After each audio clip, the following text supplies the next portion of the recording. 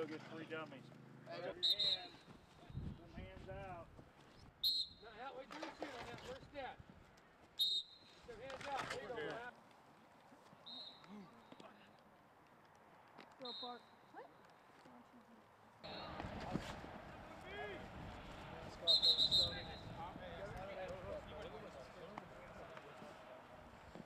Set. Run.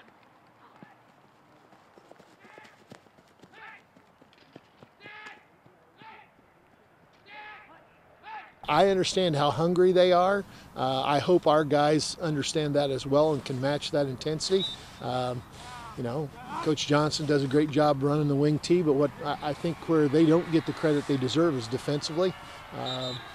On defense, they play hard, they play aggressive, they play fast, and they shut a lot of people out. The key to the ball game, any ball game, is going to be the play on the line of scrimmage, and for us, it starts with our front 5 offensively. The war in the trenches is the biggest part of the game.